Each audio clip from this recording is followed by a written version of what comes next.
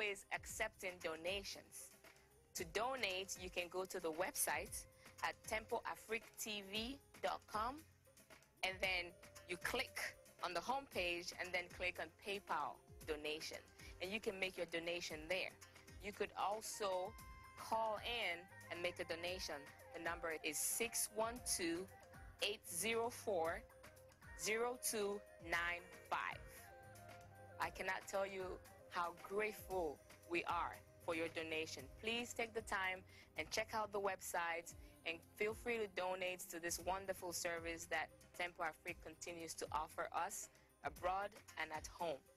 All this information is on the website. Just go to tempoafrictv.com and you will get more information. Thank you very much.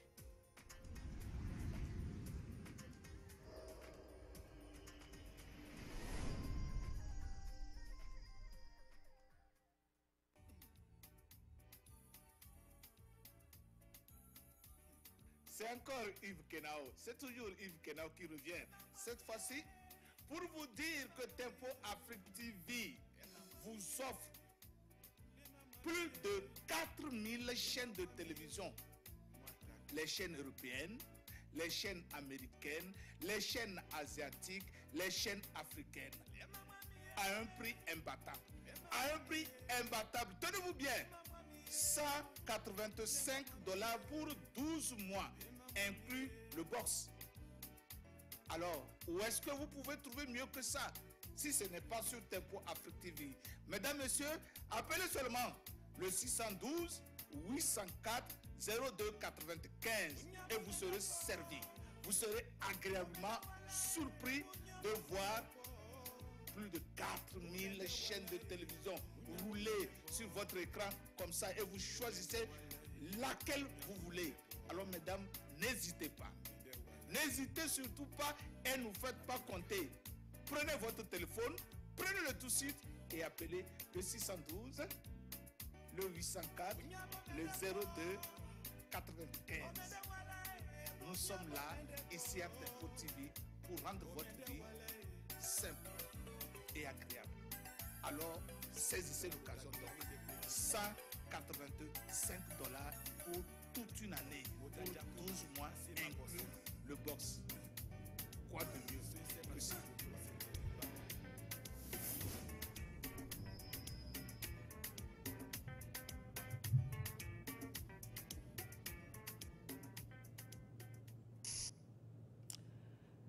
Good afternoon, everybody. My name is Paulo, and thank you for being here with me. For those who don't know me, I am from Senegal, and I am a nurse practitioner. And bear with me and know that I'm hearing myself.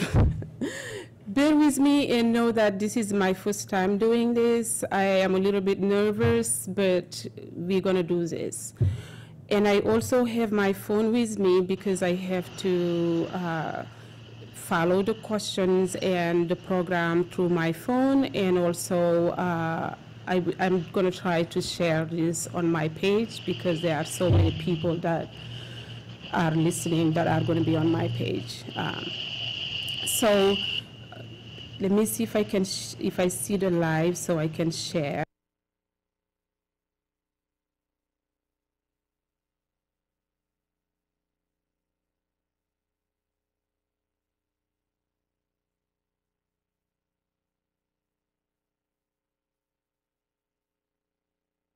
My wall or share it where everybody can see.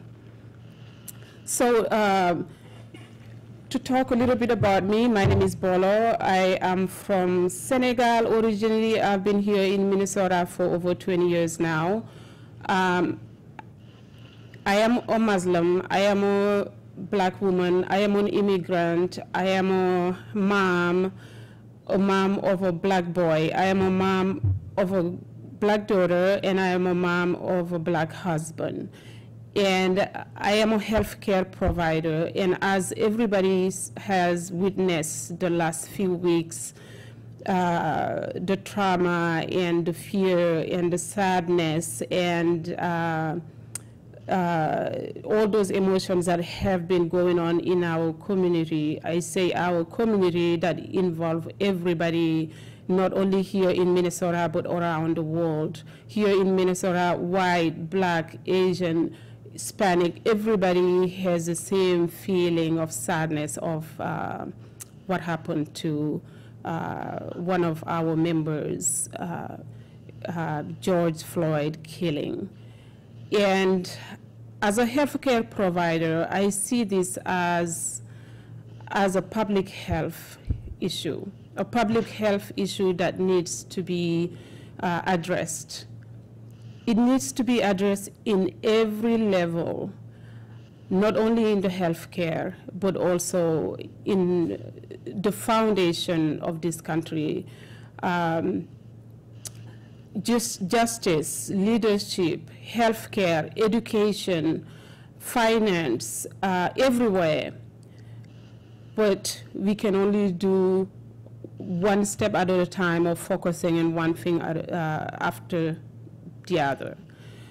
Right? I mean, today I have invited some wonderful ladies that I look up to, I respect and love. They are friends, they are support, and they are idols. They hear from a couple of the areas that are very crucial for these changes to happen. Those two areas are healthcare and education.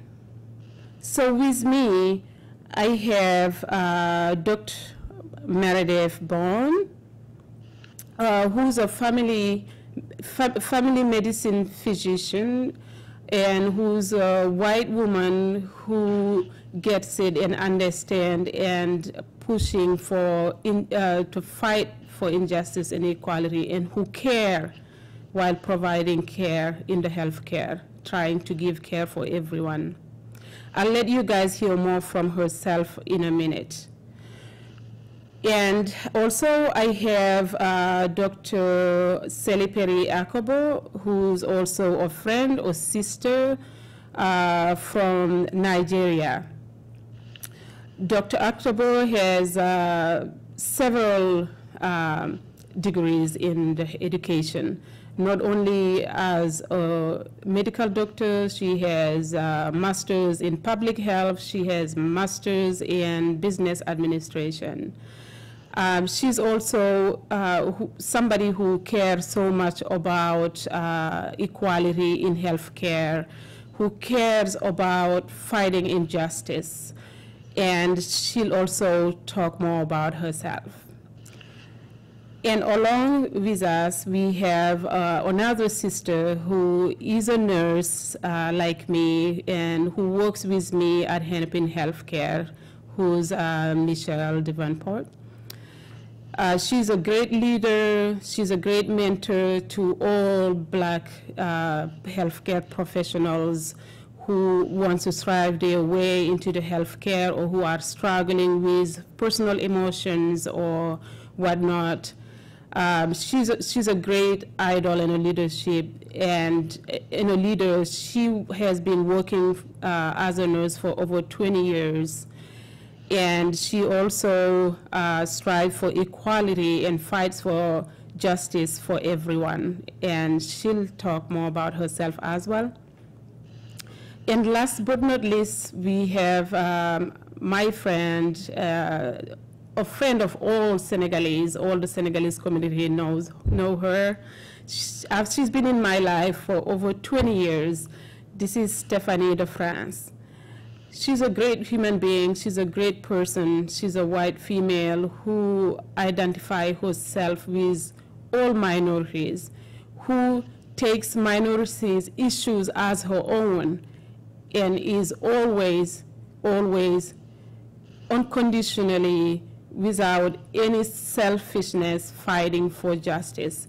She teaches minority kids, second language kids, and she's always fighting for justice and trying to advocate for minorities. So I would like to welcome her and all of the ladies. And one after the other, we're going to have them introduce themselves. We'll start with Dr. Bowen Meredith. Well, hi there. Thank you, Bolo, for that wonderful introduction. The feelings that you expressed are absolutely mutual, and I'm just honored to be part of this panel today with such wonderful, powerful women here. As Bolo said, I'm a family medicine physician. I work in the Twin Cities in Minneapolis, and I provide care to people of all ages, so birth to the end of life. And one of the joys of my practice is also doing prenatal care and delivering babies. Thank you, Dr. Bowen. And we will move on to Dr. Akobo Seliperi. Hi, everyone. Good afternoon, and good evening if you're actually tuned in from the continent, because I know some people are actually watching. My name is Dr. Akobo, or Seliperi Akobo, like Bolo said. I am also family practice trained, or family medicine trained, but I currently actually do hospitalist medicine, which means I actually see patients in the hospital. Like Bolo said, I am passionate about God, I am passionate about people, I am passionate about culture, and I am passionate about justice.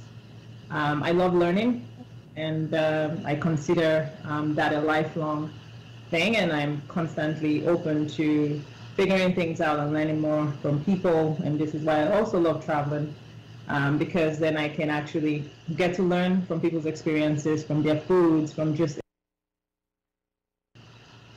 Thank you so much, Bolo, for having me here, and I really am looking forward to an amazing evening with these amazing women. Thank you so much. Thank you, Dr. Akobo. And now we're going to move on to Michelle Davenport.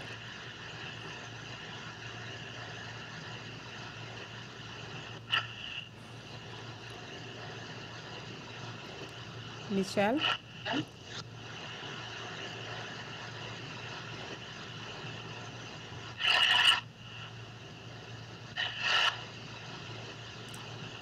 While waiting for Michelle, let's try Stephanie.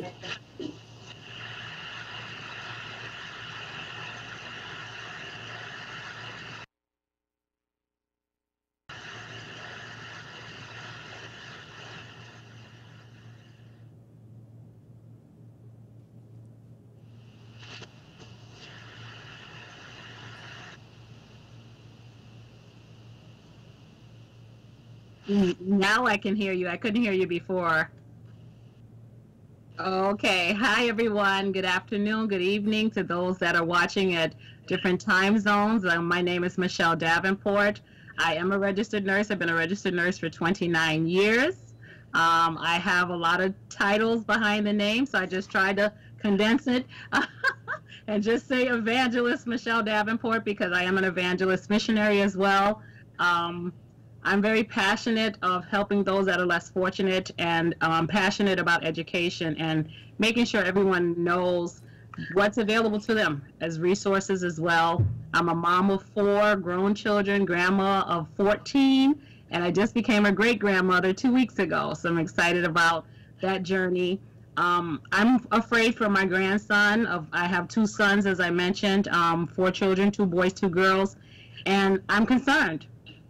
I'm concerned for their futures as well. And Bolo, I thank you so much for this opportunity to share with the nation.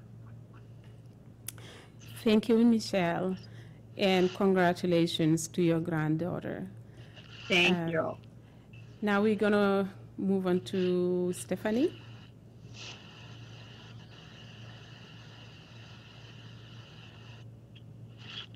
I think she's on mute. I'm so sorry. Thank you. My name is Stephanie DeFrance Schmidt, and I'm a public school teacher right here in St. Paul, Minnesota. I'm originally from north central Iowa, and I grew up in a town of under 30,000 people, and it was about 92% white. I've known since I was 10 years old that when I grew up, I wanted to move to St. Paul, Minnesota, and live in a diverse community where I could get to know people from all over the world, and I'm especially passionate about food, which is one of the things I'm famous about in the Senegalese community, is how passionate I am about bissap and the onion sauce and the lamb and etc. I teach at Phelan Lake Hmong Studies Magnet on the east side of St. Paul, and we have a Hmong Studies Ethnic Studies program, and I've also taught in Spanish immersion as well. So thank you so much for having me. I'm very happy to be here. It's great to have some things to do to fight for change in these times when we're still fighting for change. Thank you. Thank you very much, all of you ladies, for the wonderful introduction. And without any further delay, we're going to move on to the topic, the other topics that are the reason why we are here.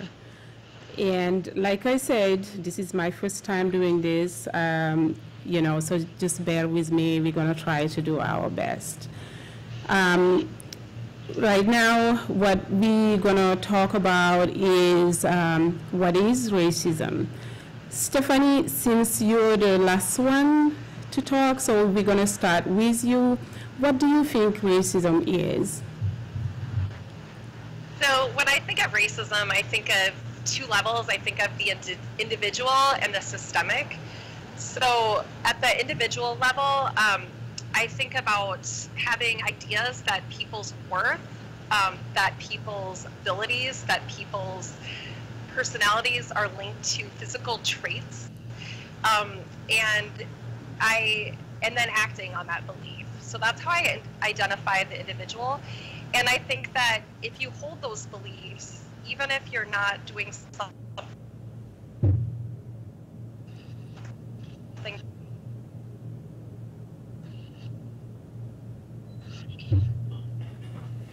it's breaking a little bit. And that's creating a society in which money, power, privilege are afforded to people based on those traits. I'd like to also say that this idea, the idea of race, was invented in the late 1600s. There's more differences between us within our groups than there is between groups. And so, and it came up with colonization and a way for people who look like me, my ancestors, to hold on to power and to own other human beings. So it's really an system that still survives today. We need to break it down. Thank you very much, Stephanie. Those are very important points. Nice explanation. Let's move on to Dr. Akubo. What do you think racism is?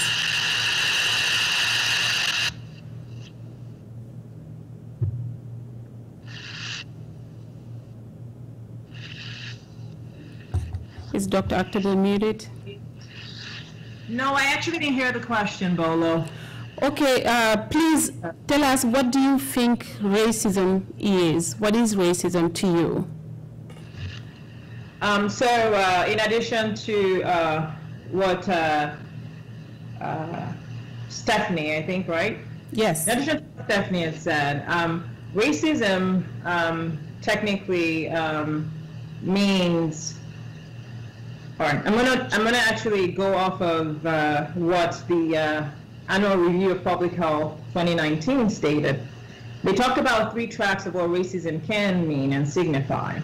So there is the first part where you would talk about prejudice, which technically has to do with people going or making decisions based on limited information and on stereotypes. And then there is oppression, which obviously is based on power, based on discrimination from being on a more powerful stance. And so technically when you put those 2 things together, you have different paths of, you have racial prejudice, which could also have a social construct, and also it could also have an institutionalized part of it. We take technically from that point of view, have a system that is advantageous to a people based on what they look like. And then there is also a system of oppression on a group of people based on what they look like. But in general, the system as a whole is hinged on a white supremacy system. And from what we know, racism affects everything. It affects education, it affects healthcare, it affects people's access to opportunities, whether it is where we work, whether it is how far we go along where we work, even when we're qualified. So racism as a whole is just a system of oppression that tends to differentiate people based on what they look like. In this case, white and black, or white and minorities, which involves black, Hispanics, and all the other groups that come along that pathway. Very, very nice explanation. A system that supports some and not others based on what they look like. Thank you, Dr. Akabo. And now let's move on to Dr. Bourne. What do you think racism is?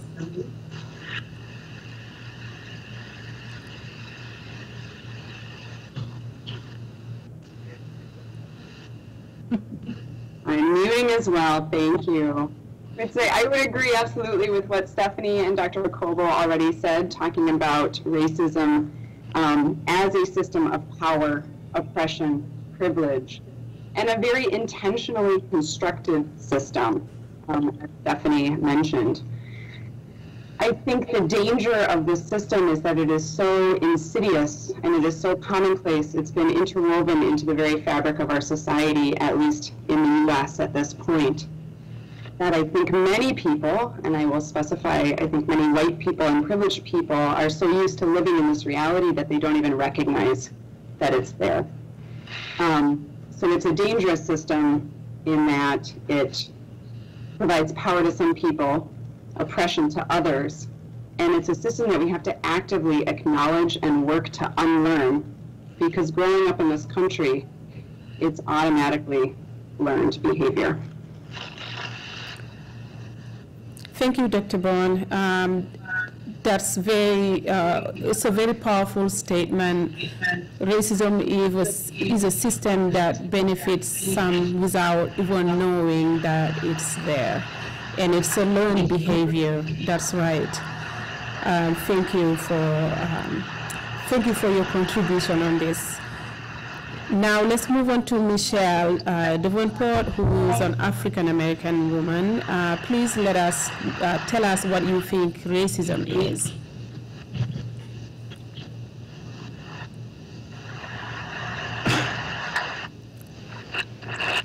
It's a little bit challenging because we have more than one person in this call, so switching can be a little bit challenging, but we'll get through it. Michelle? Okay. We got you. Hi, everyone. Again, my name is Michelle, and I am in agreement with what everyone has said. And I really didn't understand truly what racism was until I moved to Minnesota.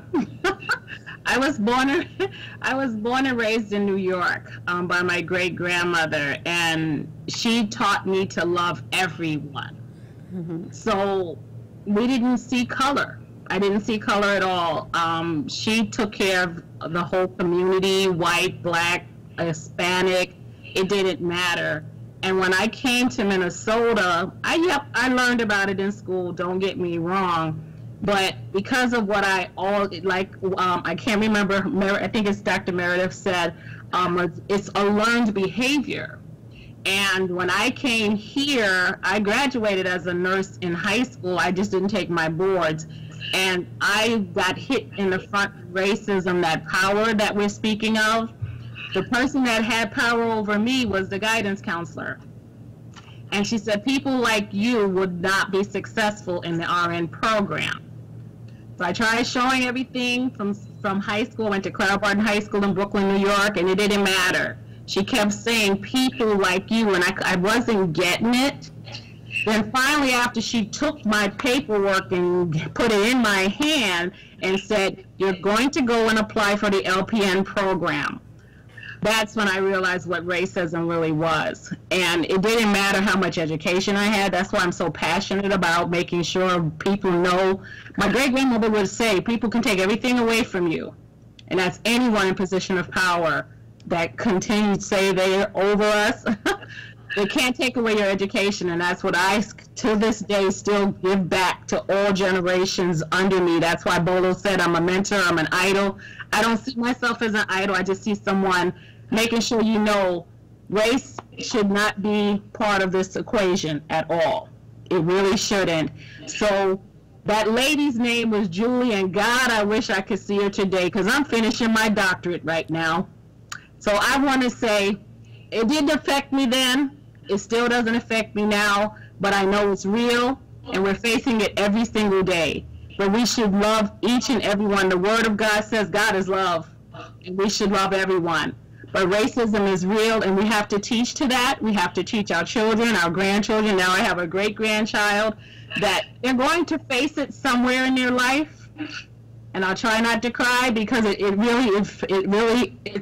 affected me all these years, but I never gave up. And that was because of my belief in God and knowing what my great-grandmama way back said. Love everyone. And that's what we need to teach. We need to teach to love everyone. Thank you. Thank you so much, Michelle, for that touching contribution. I'll start off where you ended it. Love everyone. Loving everyone is what I was taught growing up in Senegal. And like you, I never know what was race. I never knew what is racism. I was raised to see everybody as one and to love everybody. And like I said on one of my posts, what I was taught is people are better than others based on their deeds and how they hold themselves, not based on what they look. And here, because that's what I was taught, that's what I was teaching my very young kids. That's why they never knew what is white or what is black. Like I said before, my daughter said, if she's telling me about a friend in school, she'll say, oh, you don't know her, she's the peach one. It's funny, I was like, what is peach? Oh, that's so cute, that's a cute description. And she calls herself brown, she calls them peach, her friends that are white. And it wasn't until yesterday that I tried to explain to her what is race and what is racism, because let's face it, it's a reality. You have to call something what it is. In healthcare, if you don't call cancer cancer as a diagnosis, how are you going to cure it? How are you going to find the appropriate medication for it?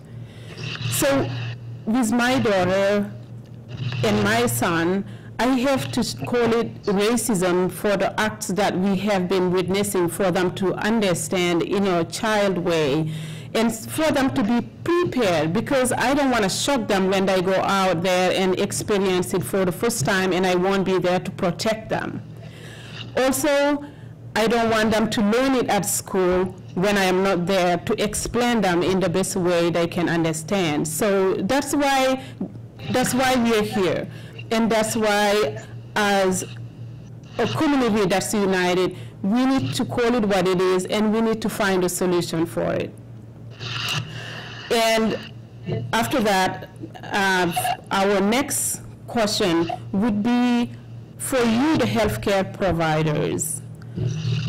You have seen so many, especially the ones that work with the organization that we work with. We all have worked together, a great organization that is Hennepin Health, that is catering to all walks of lives, all colors, all socio-economical backgrounds, where people are always welcomed and treated in there. But we have seen how much this generational trauma, racism, have been affecting some of the people that we see, specifically African Americans. So Dr. Bourne and Dr. Akubo, I would like for you, each one of you, one after the other, to tell us, how do you think racism is affecting the health of African Americans? I would say maybe Dr. Akubo, you can go first. Okay. I have to take a deep breath, because this is something that is very, it resonates deeply with me.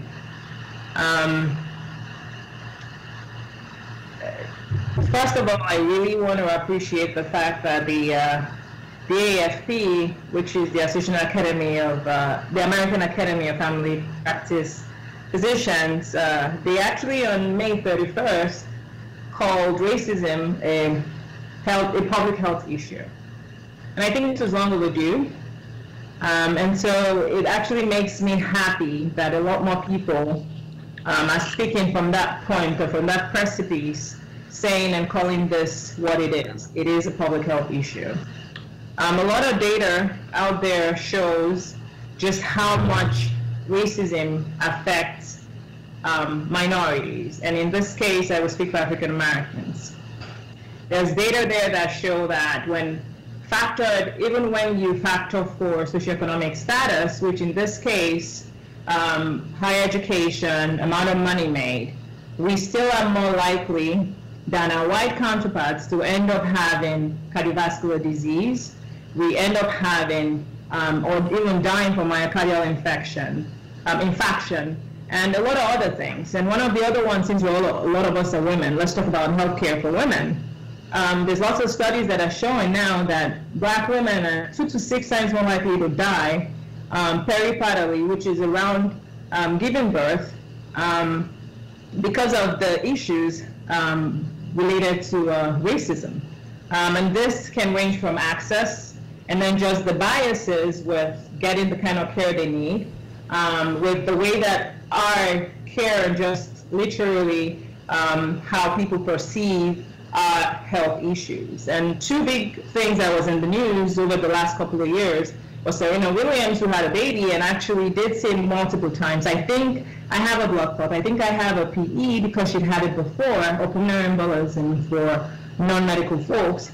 And they didn't pay her any mind for a while. They said it was the pain medication she'd taken that had made her confused.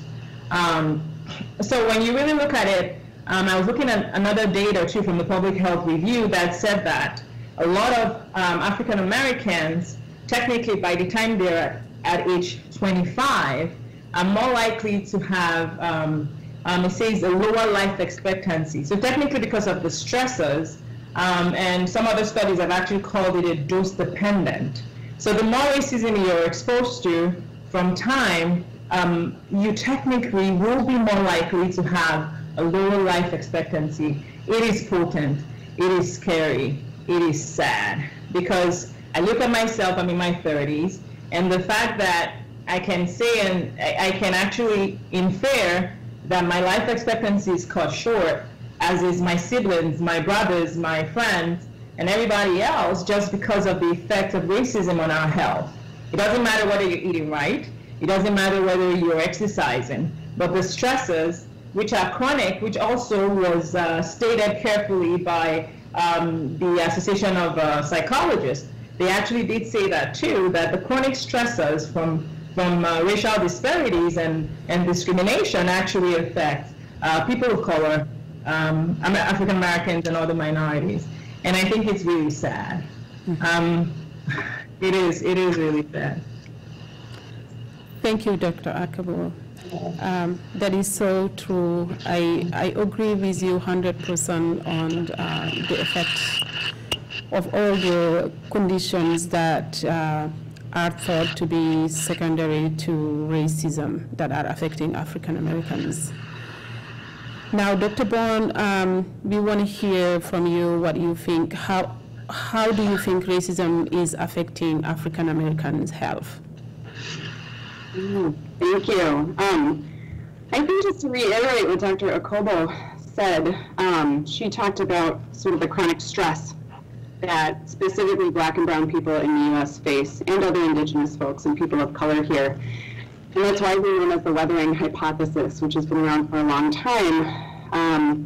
When we as medical professionals or scientists in the community do research on health disparities and health outcomes, we see across the board that people of color, specifically Black and brown people, have worse health outcomes. And that's even when controlling for things like socioeconomic status, income, neighborhood that you live in, your family's background. We still see health disparities. The thought is that this toxic stress and this chronic daily trauma that people face leads to both hormonal and biochemical changes in the body. And the very thing to me, as a mother, like many of these other people, is that this gets passed down generation to generation. We know that Black and brown people and Indigenous people have higher rates of earlier and poorly treated heart disease, diabetes, cancers, high blood pressure. We know that these are found later than they are in white people, and we know that they're not treated to the same appropriate level that they are in white people. Dr. Kimball mentioned Serena-Williams and the blood clot, and we know that sadly Black babies are twice as likely to die in the first year of life as white babies are. That's horrifying when you stop and think about it. Anyone who has children, has a family, I mean, that's awful. I have a toddler. I mentioned I love delivering babies. I delivered a baby of a wonderful, beautiful Black woman earlier this week, and I just thought, my goodness, this kid has half the chance of surviving that my daughter had, and how I'm that. And we also know that Black and brown people in this country die at an earlier rate. Currently, the most recent statistics from the Center of Disease Control show that specifically Black men have a life expectancy that is 10 years less than white women in this country when they are born. I'll just let people think about that. Like Dr. Provo said, it's awful, it is dangerous, it is absolutely a public health crisis in this country. Thank you so much, Dr. Bowen. And going to school for health care here, I always wondered when I hear every statistical analysis, all the worst conditions, the African Americans are the highest. Whatever you name, cardiovascular, STDs, everything, and I am always like, wait a minute, why is it called black compared to whites? Because where I'm from, I did not see this. I don't have it. My ancestors did not have it. These people are Black people, they look like me. And why is it that they're always the ones that have it? But guess what? The racism is why. And it explains that. Michelle, we would like for you to tell us what you think of this racism on healthcare for Black African American people. To hear what both of them said, it brings tears to my eyes, especially knowing that, sorry. It's okay. My baby brother was 35 when he died of a massive heart attack. And most men will not go and get checked. I used to always say, well, how will he get to Minnesota to bury me, but I had to go back to New York to bury him. And I have a younger brother. He says he has no trust in healthcare. And it's because of that stigma. Because I think of sometimes when I used to go to the doctor before I was diagnosed myself with high blood pressure, but thank God it's under control. But when you give your family history, we're already labeled as African American. You're going to get diabetes. You're going to get high blood pressure. Oh God, you got high cholesterol. So they're afraid. And it's because of that label, because you're Black, it's your race.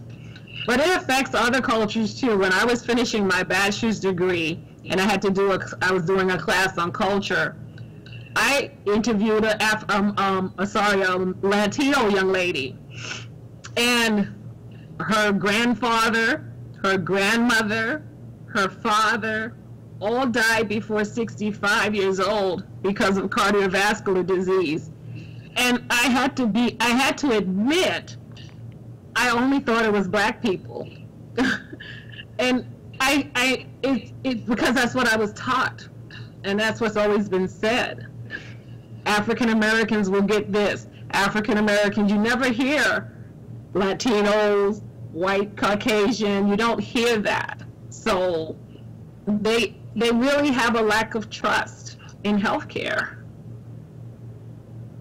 Thank you. Thank you, Michelle. And I know how much your brother means to you, and I'm sorry that he's not with you anymore. And you're right.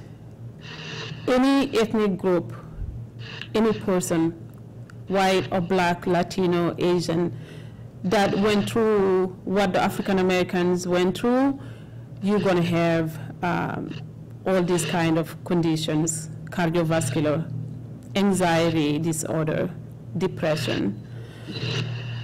During the border issues like deportations closing, I can't even tell you how many Latino patients that I had with anxiety.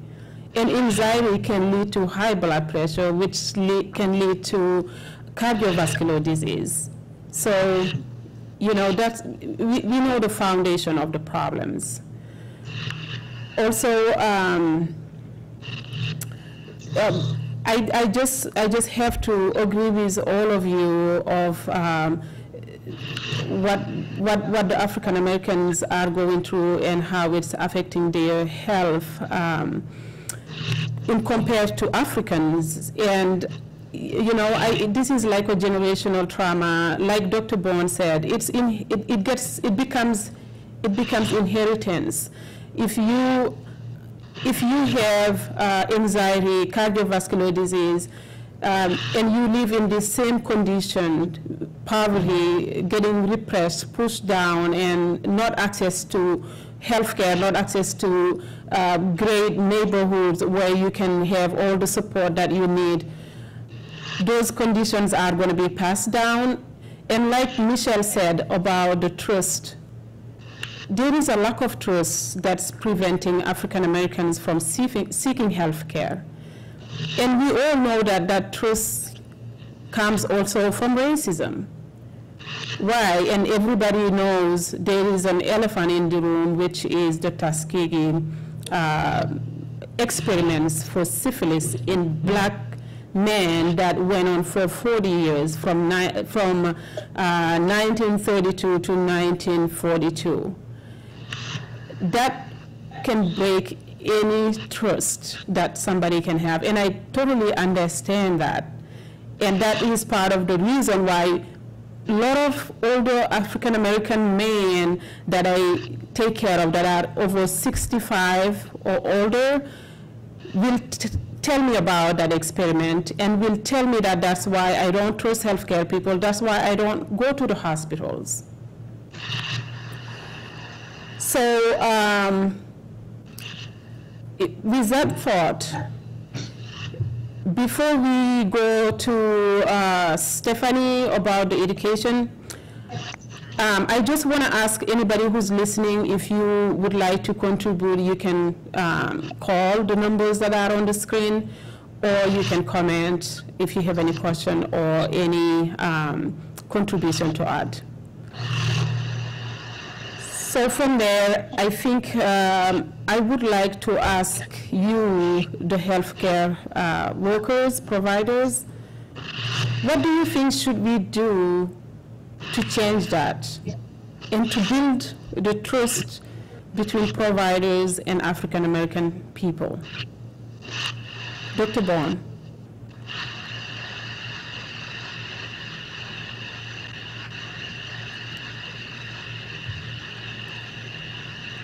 Dr. Bourne is probably in mute.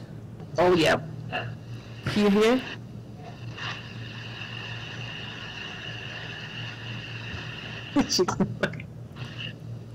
We got her? People hear me now. Yes, we can hear you. Too quickly on the mute and unmute button. Thank you for that question, Bolo. I think I mean, I think Michelle put it beautifully, saying, you know, people are targeted from the get-go when they go into the healthcare system, and they're facing stigma even before they walk in the door and as they walk in the door. Medicine as an institution has a really dark and disgusting history of institutionalized racism. Not just Tuskegee and the syphilis case, but the entire field of obstetrics. I mean, most of those studies were done on black slave women in this country without anesthesia, and just horrific things that have been done to black and brown bodies through medicine. So I think, personally, as a white provider and also as a healthcare provider, one of the biggest things that I think I need to do, and my colleagues do, is to learn about this history and then unlearn all those preconceived notions that we've been told about giving equal treatment to everybody, and the fact that we like to pretend that we treat everybody the same, because we don't, even if we're trying to. That history is so interwoven into medicine that it's important to acknowledge that and recognize it. And at the same time, it's really important to talk to patients about that. I recognize as a white provider, when I have black and brown patients, we know that there's a huge lack of trust there. So I always think it's my role to acknowledge that and acknowledge there is a difference in our race. I recognize that. I will work to provide you the best care possible, and I will not be afraid to call that out and say what it is. I think the other big thing is just to listen to people and deeply listen to them and their stories and their realities and their truth, and to honor their truth. My black and brown patients have a very different truth and a very different story than I have. They exist in the world in an extremely different way that is a lot more challenging than it is for me day to day. So honoring that experience that they have and deeply listening without having to give them my input, give them my recommendations, is a really important first step. And then I think also helping out our systems and asking and demanding equality, or at least movement towards more equity within the healthcare system, is a big start. Making sure that we're hiring black and brown people, that we're supporting the pipeline to get healthcare workers of various backgrounds into the system to better reflect our patient population, mentoring people of color, and speaking positively and compassionately about them, both to them and to other people, are big steps. Thank you. Thank you so much, Dr. Bowen. It's a heartwarming contribution and comments. And yes, knowing the person's true story is the key. And I'm so glad you're part of the healthcare, and I hope that we have more providers that think like you.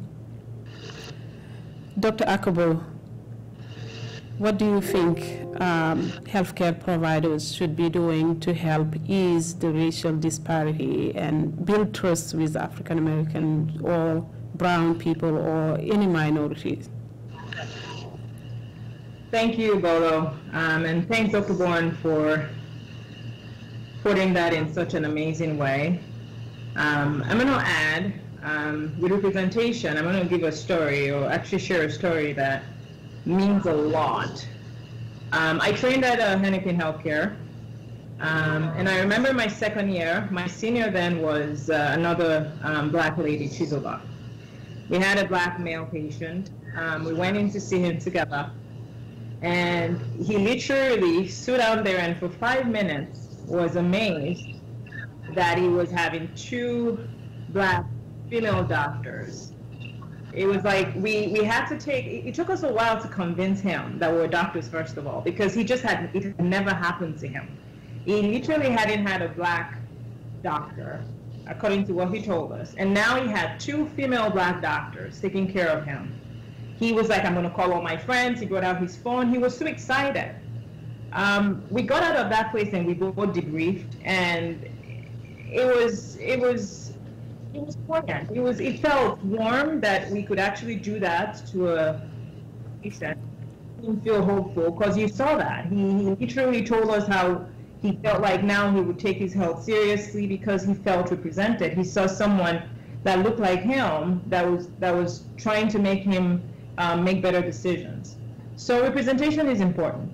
The other thing, obviously, beyond just having doctors, black doctors or brown doctors, is also having black African Americans and people at the table where decisions and policies are made.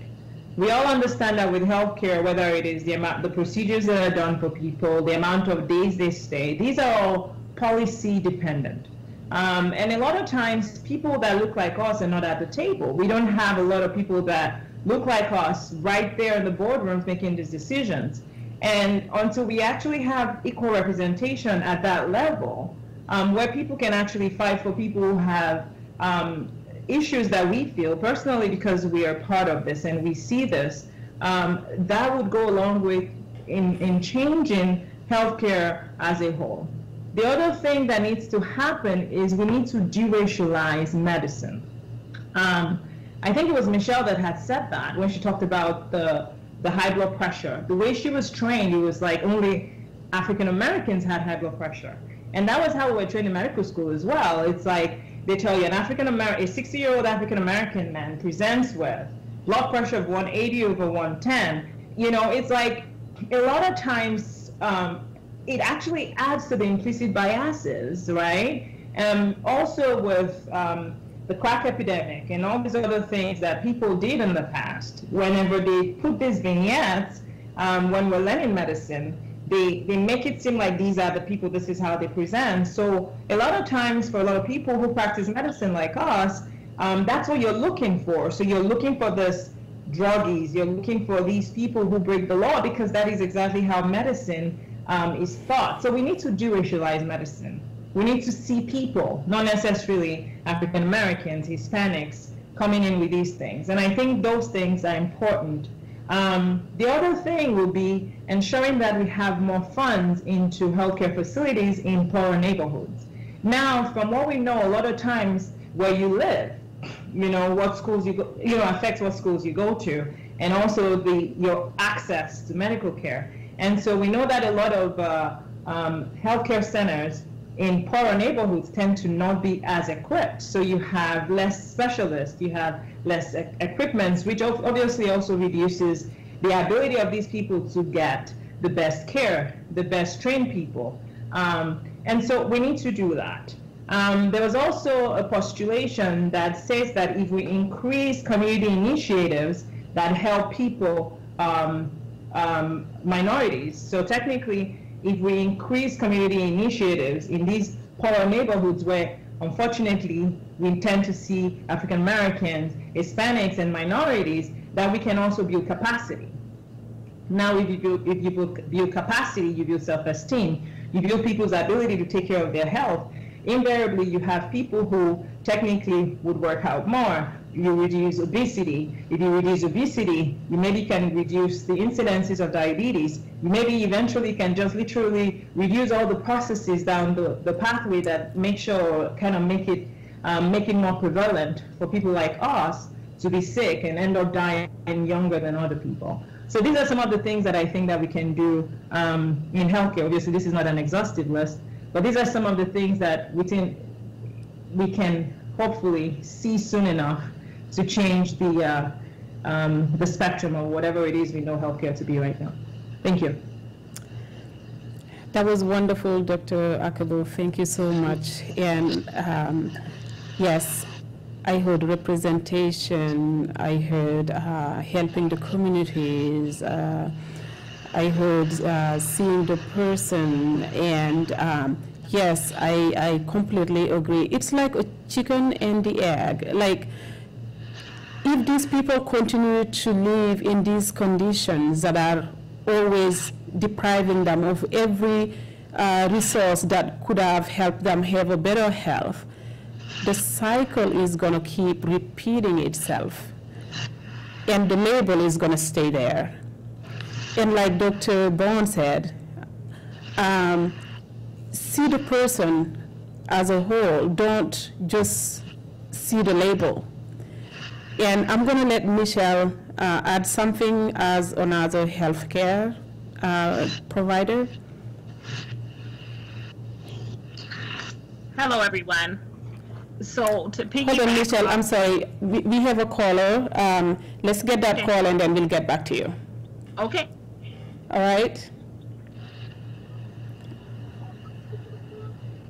We have a caller. Hello? Yeah, hello? Yes. Good afternoon. Who's speaking? Yeah, this is Musa. This is the host of Chronique de la Semaine on Tempo Afrique TV. I'm calling to...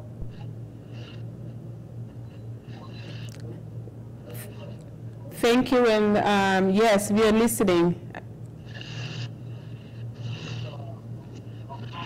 overdue because we are learning a lot from what the guests are teaching us today. I think I would like to commend you, just to congratulate you for this very wonderful show.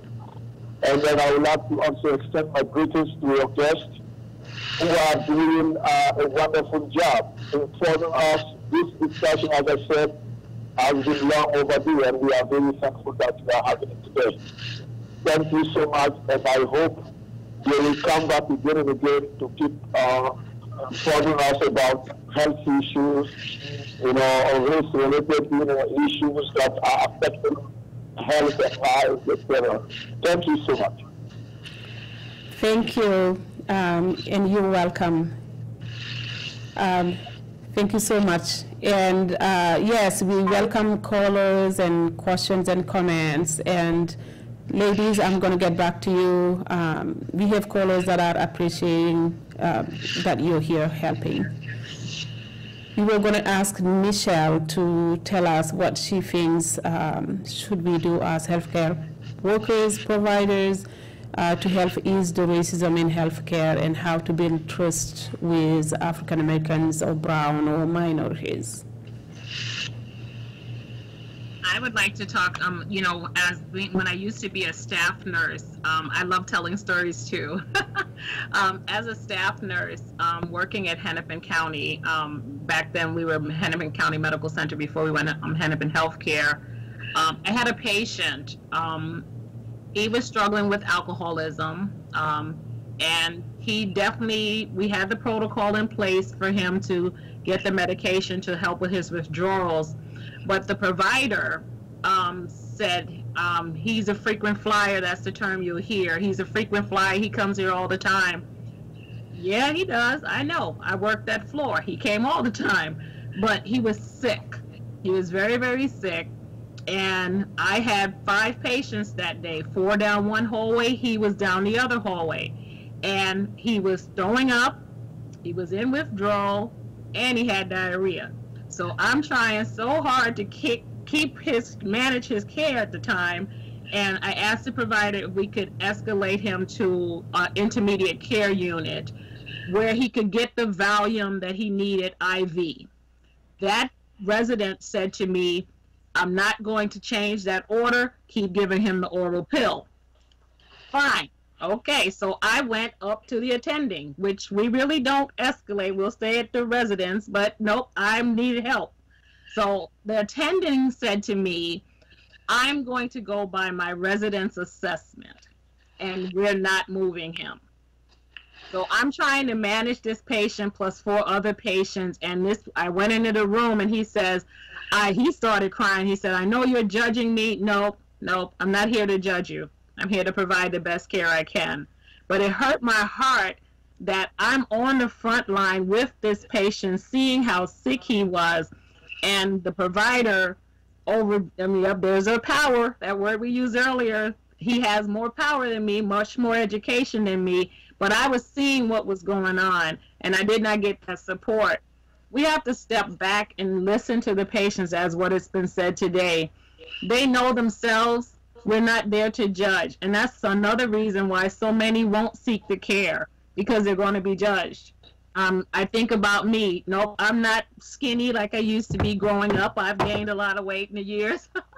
And when I walk into the clinic setting and the providers, we have this program, I think it's called Slim Down or whatever it is, and I was so excited because I've been losing weight. My blood pressure, as I shared with you all, has been, my God, I ain't never had these good numbers in many years. And I was so excited about that program, and I had my list of what I've been doing. I mean, I'm drinking water, and I'm not one for water. And that nurse practitioner said to me when she just walked in, and what was crazy is I used to work with her on the floor, and she said, well, your BMI is this. Would you like to, you're a candidate for a bariatric surgery. Would you like the surgery? Well, that's not what I had. I mean, she said, oh, and you already had your labs done, so you don't need your labs. I said, oh, well, okay, well, I got this list. I'm trying to show her this list. I'm doing so well. And I never got to share that because she wasn't listening to me. She just came in there seeing, okay, this obese lady, her BMI is this, and she needs bariatric surgery. No, I didn't want the surgery. I wanted someone to guide me. I wanted someone to hear me, honestly, and help me. I want to control my blood pressure. I think I'm doing really good. I never got that. And then she said, well, I'll see you in 2 weeks. So I said, well, I'll be on a cruise. She said, oh, well, you sure won't pay attention and fill out that plan, so don't worry about it because you're going to eat everything you want on the boat. So when you get back to America, I'm about to die in this room at the moment. I'm like, oh, my God, I'm going to try to eat better on the boat. Yeah, I know I'm going to be on the boat for 2 weeks. But she wasn't hearing me at all. And I walked out of that room, and I went out into the lobby, and I sat in the chair, and I just started bawling. And this lady was sitting there, and she looked at me like, well, I don't want to go in there. Whatever they told her, I sure don't want to hear. But it was so sad that this is somebody that I trusted, thought they were going to be there for me and help me on my journey. And I'm a nurse too, you know, but I didn't get that. So when that happens to me, I think of what happens to the patients that go into settings or are admitted into the hospital and they're not heard. Thank you.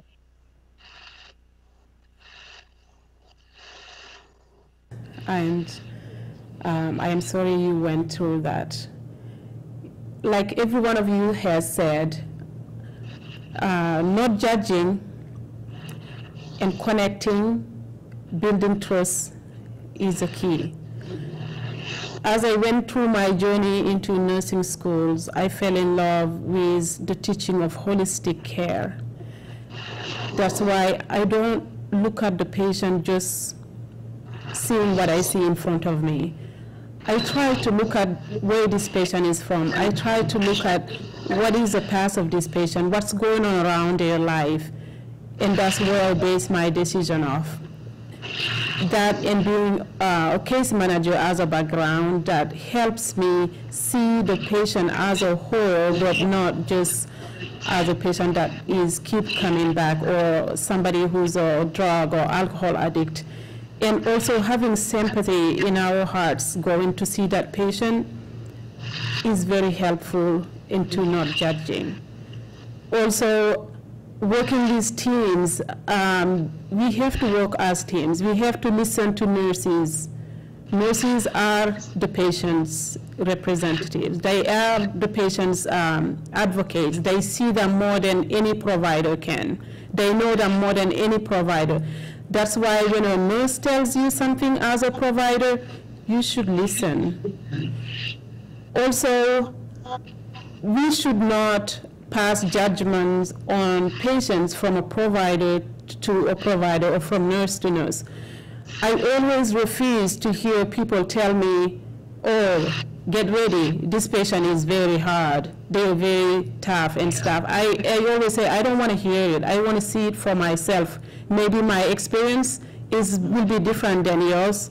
Maybe we have two different approaches. And most of the time, I use my approach that works for me, and it just ends up being fine. Mm-hmm. So you all talked about representation in the healthcare of Black and Brown. We cannot have representation without education. And on that note, we're going to go to Stephanie DeFrance, who is a wonderful teacher who cares about including everybody, wherever they are from, immigrants, minorities, poor, everybody, she's there for them. Stephanie, my question for you as a white female teacher is that, tell me, how do you think racism is affecting education? So, as I begin, I would like to make it clear that I'm not an expert at educating Black and brown children. I'm here because I'm a white woman it gets at my core because I want to do the best that I can for my kids, and I've grown a lot and I've worked really hard, and I'm also fighting for change. But I just want to place into this space that the real experts at educating Black children are their aunties, their moms, their grandmas. My Black colleagues and Black friends have taught me so much, and I just want to honor nothing that I say today is something that is like an expert thing. It's things that I've learned from people who I am very humbled and very honored to have been able to learn from. So I just wanted to say that before I begin. So one thing that is affecting our Black children is that most of their teachers look like me. Most of their teachers are from similar backgrounds of me. And so I think a lot of times, especially when I began, I was raised with like TV, media. I didn't have a ton of Black friends growing up. There were only a few in our town. And so, but it was the 90s, and we saw the news, and we saw like they always were showing like the scary inner city, and that was what we saw on cop shows and on TV shows back then. And so it was my dream to move to the city, and I knew I had some unlearning to do, but it took me a long time to really do that. So I think that what happens is white educators like me, if you're not aware that that's the framework you're coming from and that's your mindset, your Black children in your classroom you're going to either approach them as sort of they're going to feel hyper visible or invisible. And it took me a while, and this is something I learned from Black educators who talked about their own experiences both in real life and on Twitter. It's weird because white educators, we will tend to kind of vacillate between those two things. And so a student will be both hyper visible in terms of white teachers are noticing when they whisper to a friend, or noticing when they, I don't know, just the smallest things that the white teacher views as misbehavior. We white educators often will notice it right away and like pick on it, like shut it down, whereas other white children in our classroom, and sometimes Asian children, getting at the model minority myth, we might not notice it at all. And so the child then feels like picked on and very frustrated, and then often their behaviors might get more frustrated, and they, like, I don't know about your child, but my child, when she's frustrated, she's the type that will get louder and share her feelings more loudly. And so that's no way to learn. You can't learn if someone's picking on you. But the other piece is that often our Black students are invisible as well. We don't see them. We don't see them for who they truly are inside. We don't see their true gifts, and even when we see them, we take the negative side to them. So we might call a Black young woman bossy, for example, and not see that she's a leader. She's a leader, and she's outspoken, and she has strength to share with all of us, and we should listen to that. Even if sometimes that wasn't the exact, maybe like the time that you were hoping for her to share that with you, you can talk to her about like, thank you so much for sharing those perspectives with me about my teaching in the middle of class. Can we have a time to talk about this more later? Because I actually want to listen to you, and I'm really sorry that this, like, you can really like help guide students to find out how to interact. Like sometimes it's even like help. I have to help them understand like how, I don't know, just how those gifts are gifts. Like they don't always see them as gifts in themselves either. And so that's really huge. But it took me a lot of unlearning of the media I had. I had to change entirely the media I was getting and really dig deep and think about me as a white liberal. I'm not a savior. I'm not an expert. I'm here as a guest in this community. my school has, it's mostly Asian American, and we have fewer Black and African American children.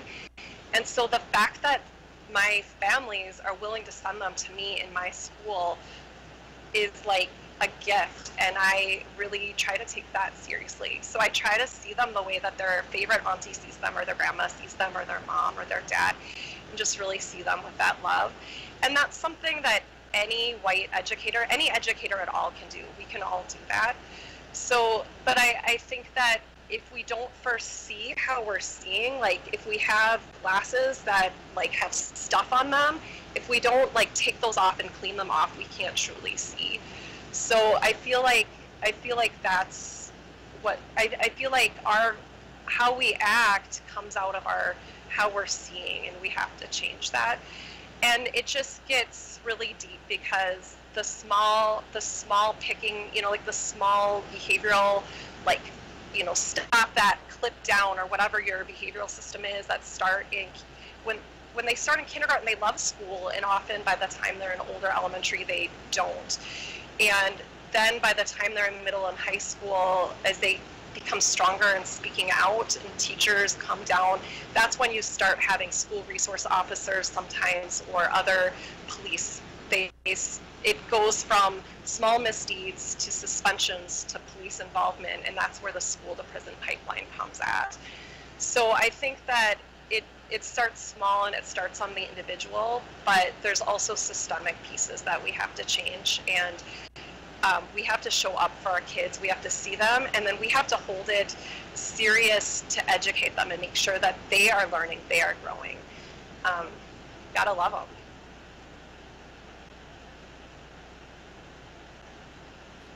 Funny.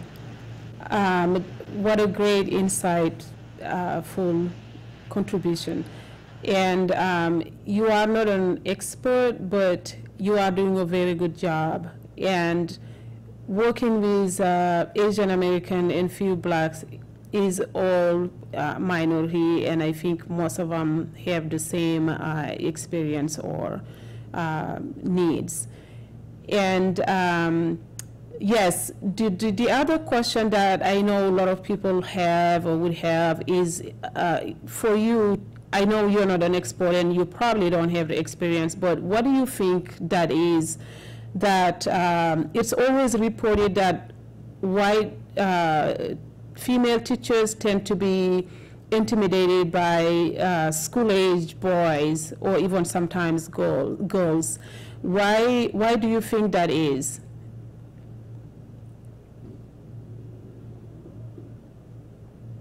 Stephanie.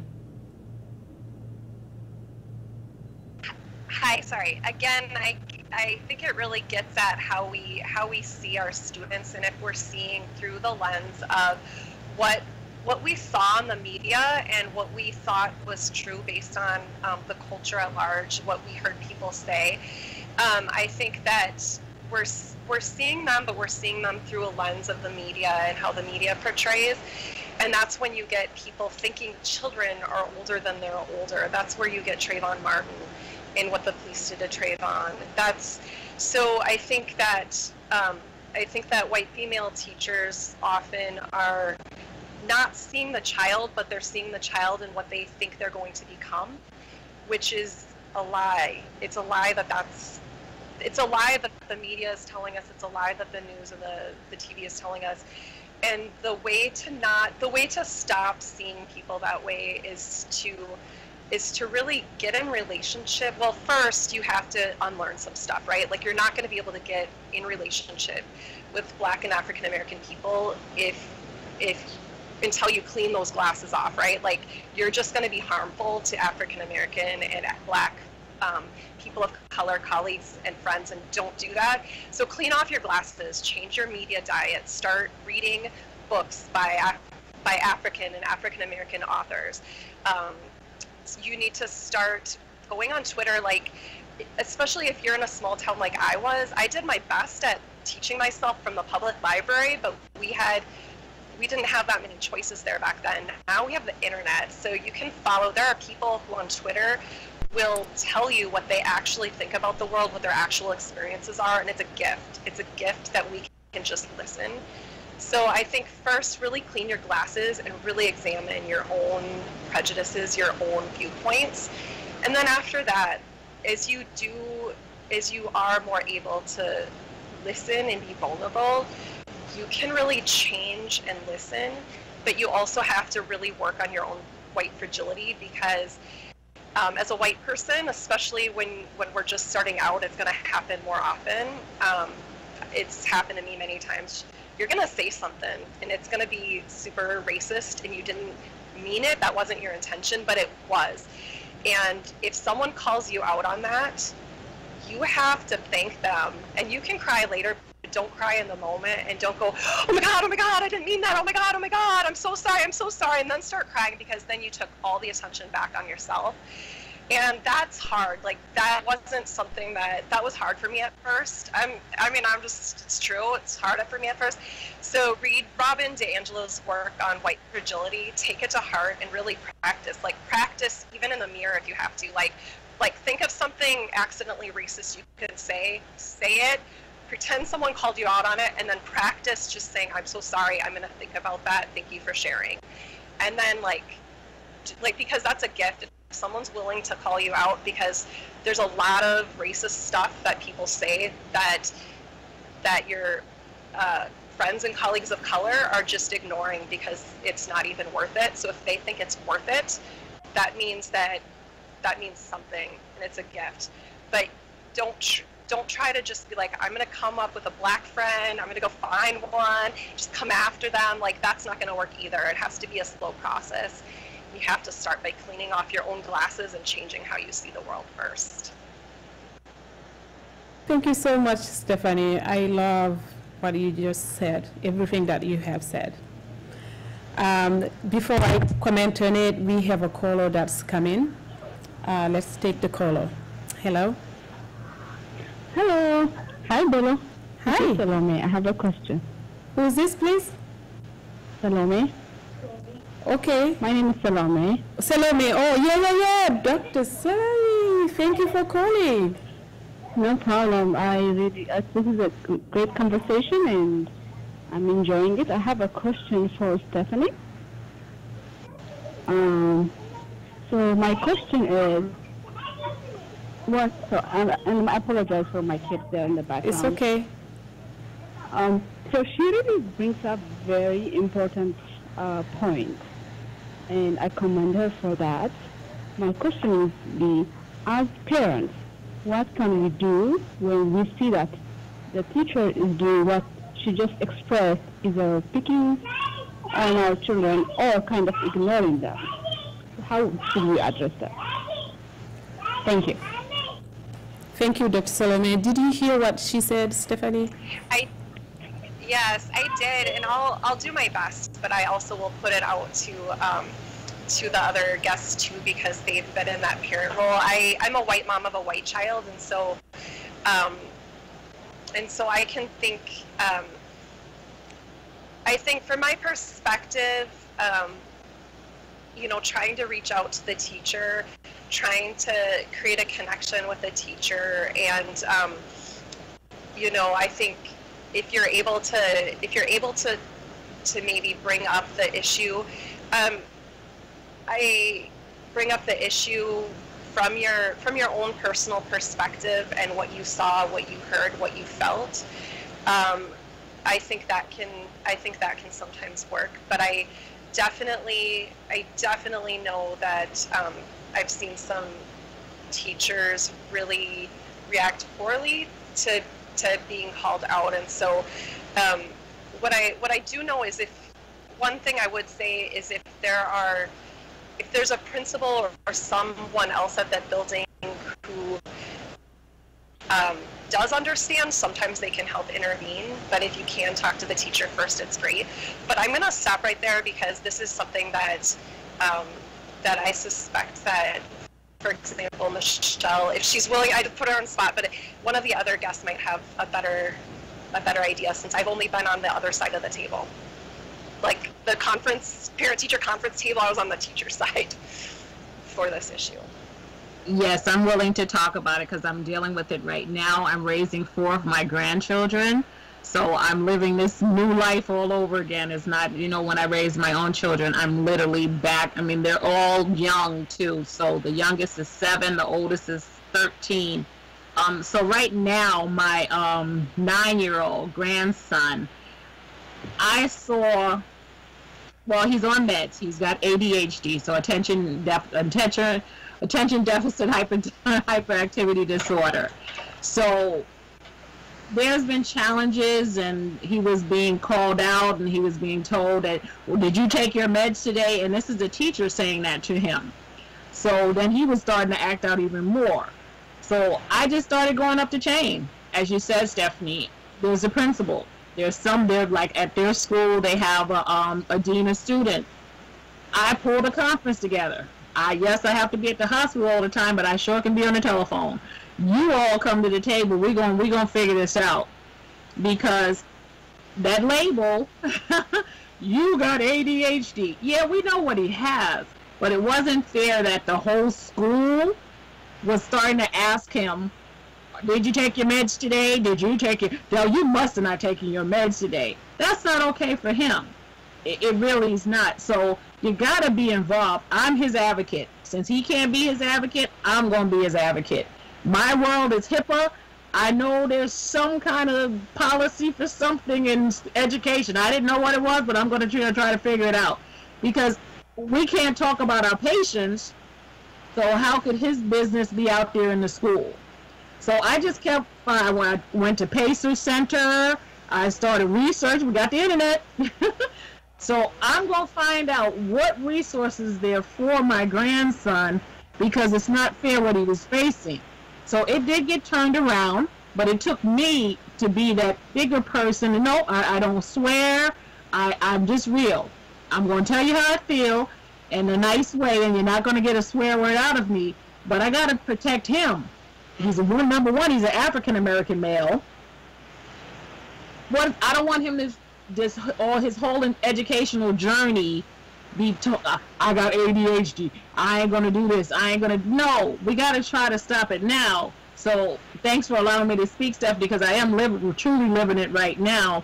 And you have to be involved, be at those conferences, look at the report card, go through that report card with him, because last year, before we went to distant learning and stuff, I wasn't feeling that he can go to 5th grade yet. And then we went to distant learning, and now I'm sitting right next to him one-to-one, and he's trying to play a computer game. I'm like, what the world? Is that what they told you to do? You got to be involved. You got to be involved. I made a very hard decision. I've held him back this year.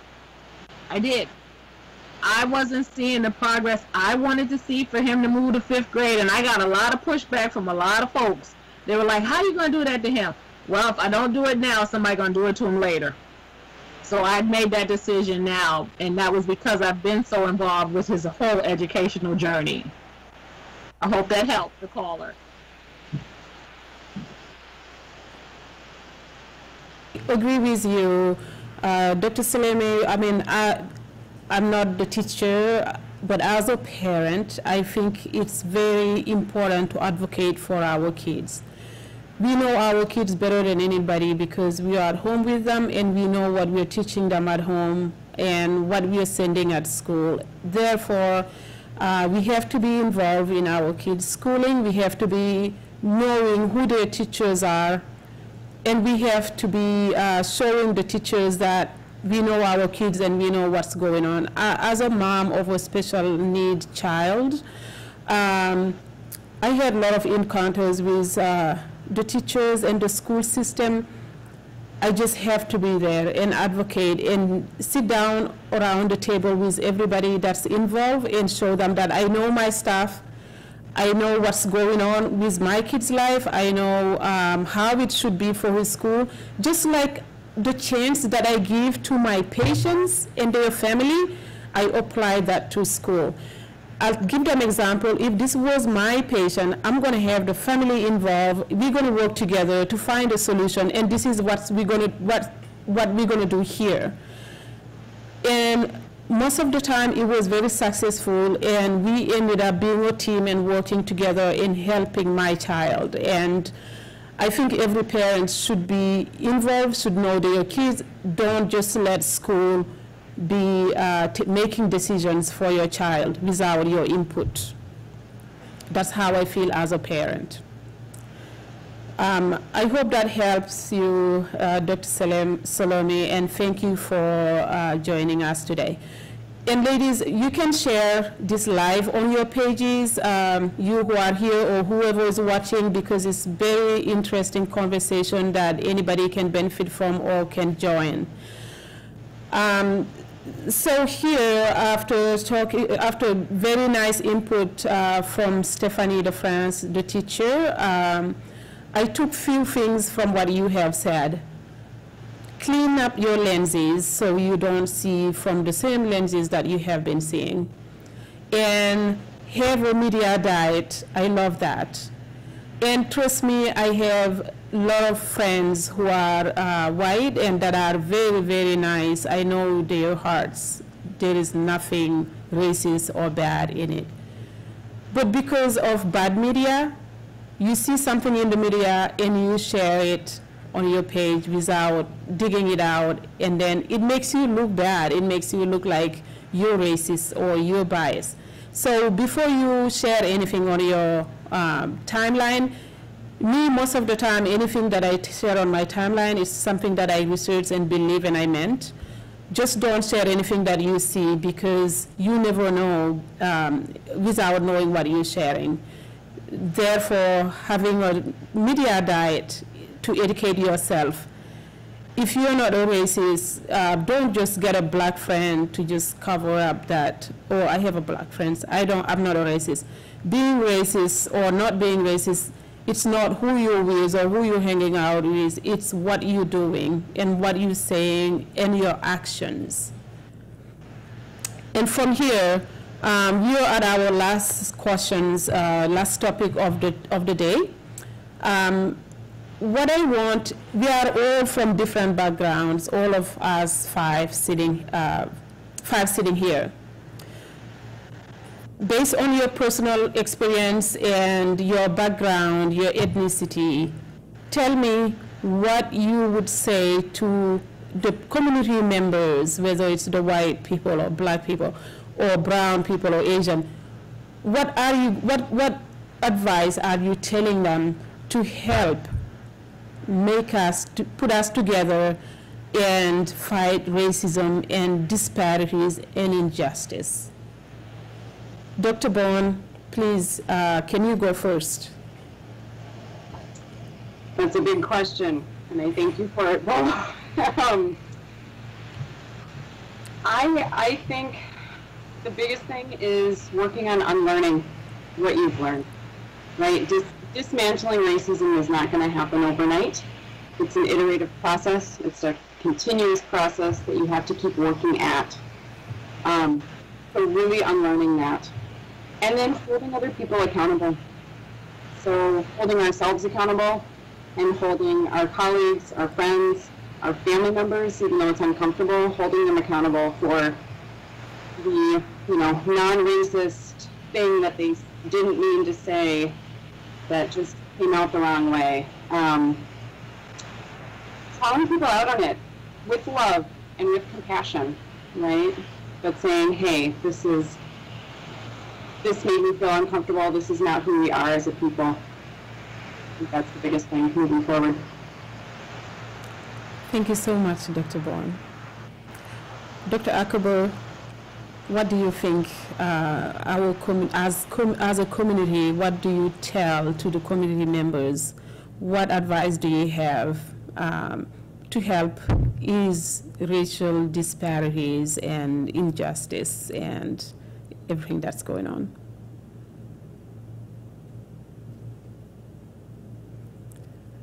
Hold on, we are not hearing you yet. It's kind of like muted. Are you muted?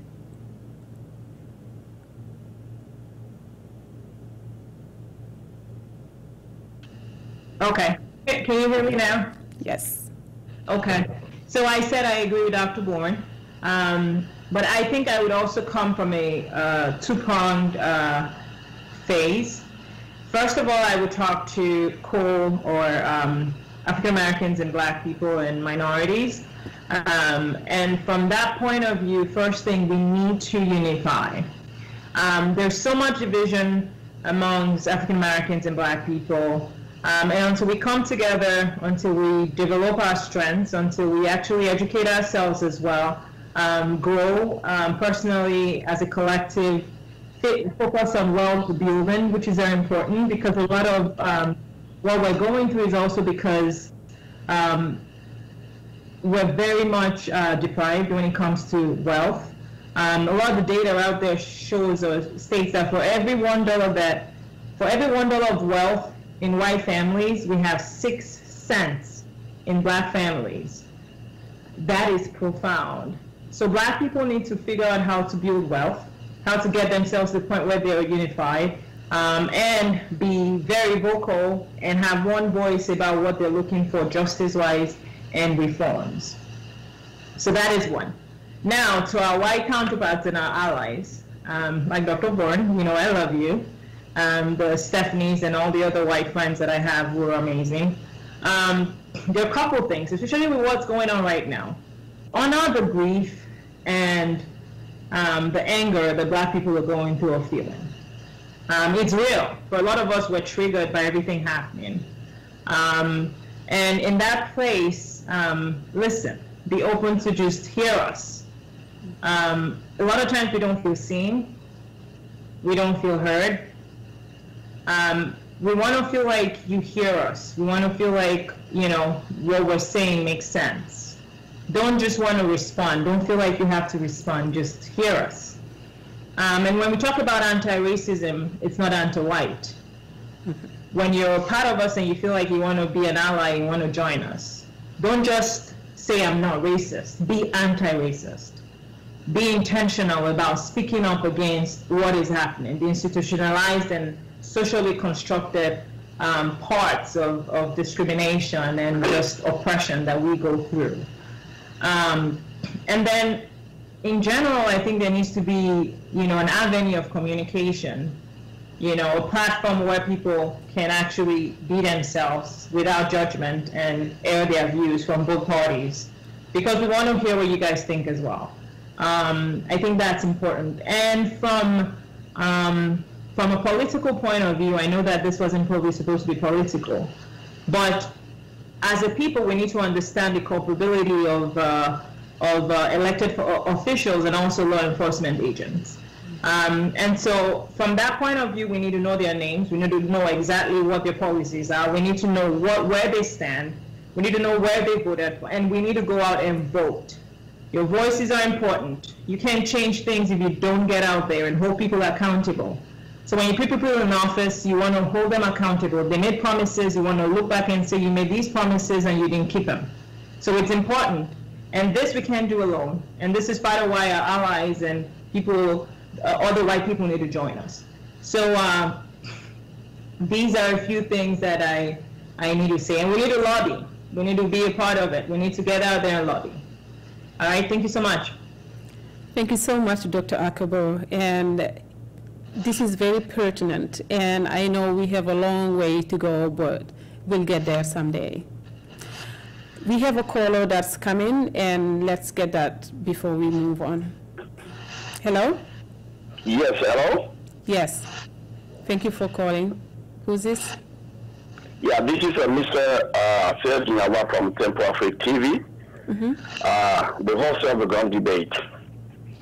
First of all, I would like to say thank you or welcome to Tempo Afrique TV, and what you are doing is really, really, really good. Thank you. Yes. You were talking about, the people.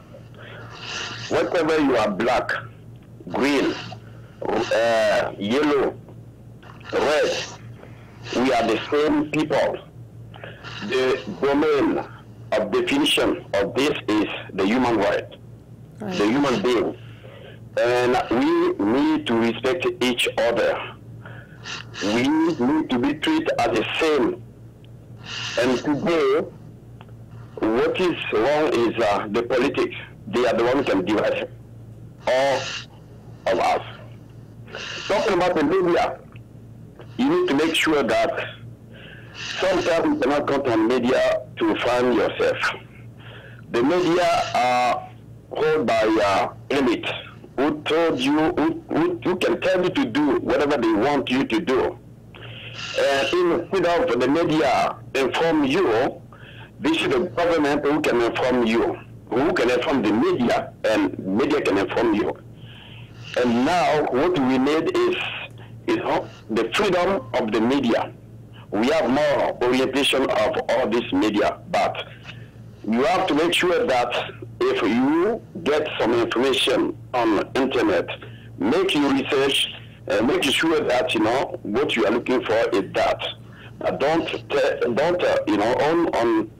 cut on media straight, to just send the information.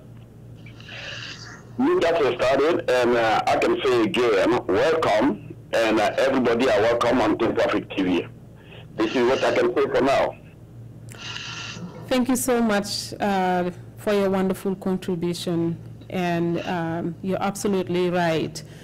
We cannot just rely on the media. We have to do our research and not let the media educate us, because most of the time there is a hidden agenda behind what they feed us with.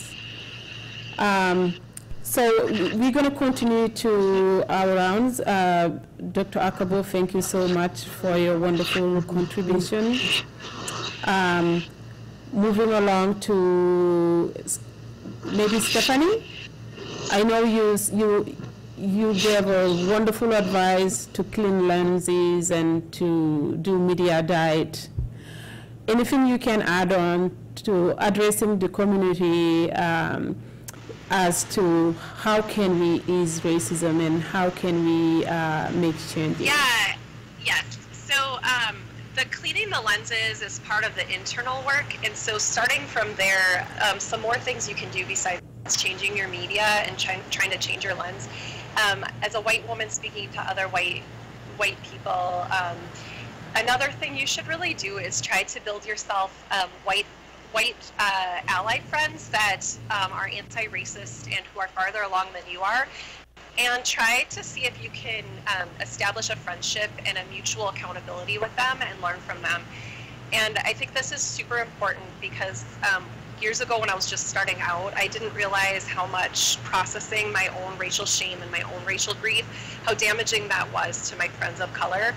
And it was never something that they, like, the fact that no one ever complained and that people still loved me and accepted me is beautiful, but I realize now how that's not fair, and that some of the work that I have to do really should be work that I do with other white folks.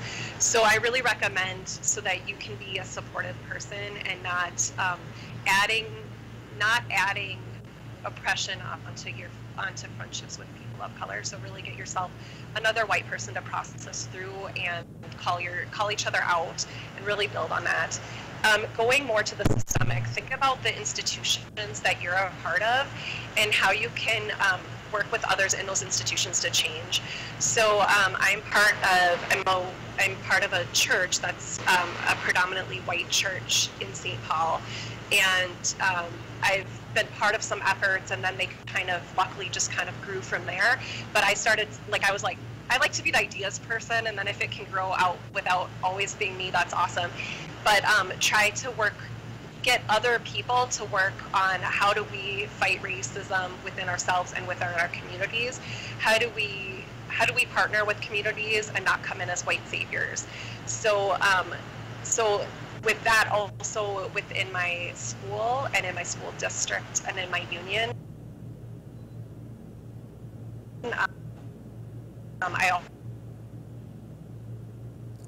It's cutting off a little. Communities of color need white people to stand up with them. Stand up with them. Put your privilege on the line. Sometimes you're going to put your body on the line. You have to, but this is a long haul. Once you commit, you're committed for life, and it's a marathon.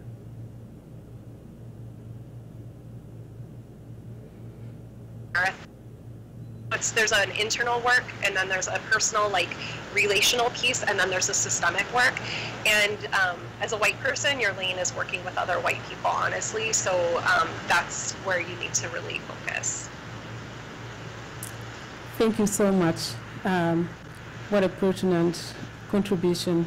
Working on yourself and then working on your relationship within the system and aligning yourself with people who are like you and who think like you. That's a great idea, Stephanie. Thank you so much. Michelle, what do you think the community members should be doing to fight racism and racial disparities?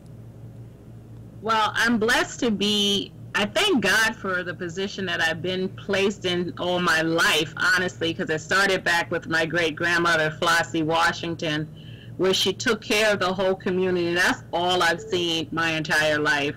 So the homeless, I mean, I'm out there in the community talking to everyone. I'm a faith community nurse. So I'm part of the Church of God in Christ organization, and I'm also a faith community nurse. So I'm out there teaching patients, well, I call everybody's going to be a patient, teaching the parishioners about their health. But it starts with every avenue. So I'll say the church, my work, my home, the community. I'm teaching somebody. So I start with my own culture, and I take somebody under my wing. I am that mentor. I am trying to show them what's going on in the world right now. I'm out there. Yep, this is not good. It's not good what happened, but how can we change this? So as it's already been said, being able to vote. Lots of us won't vote. I think this year you better go vote. If you want to really truly see that change, not to get onto politics, but if you want to see that change, we got to be the voice. We got to be the voice. Then I heard we need to listen. We do have to listen. As I said about listening to the patients, if we want to know someone, we got to just take that extra minute to listen to them. Nobody would ever know I was raped, I was abused, all of these things that have happened to me in my life, but you see me as this black, well, she's just a black woman. No, but you don't know what I went through. So take that time to just, what happened to them? So many of us, and it's not just African Americans, other cultures too, they don't feel you're going to be heard, so why do I speak up?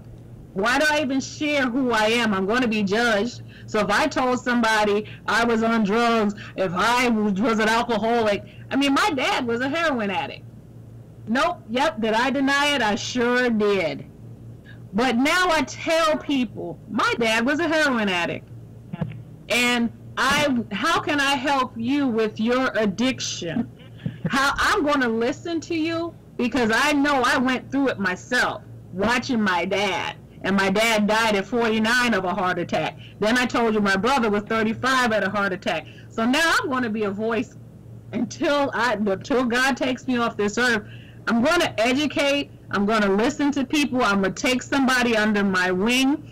As we talked about, my granddaddy used to always say, prepare for the what if day. I never knew what that what if day was until I was about 30, when I started realizing I need to build that wealth, as what's been said on our discussion today too. We got to have something for that what if day. We're living in that what if day right now.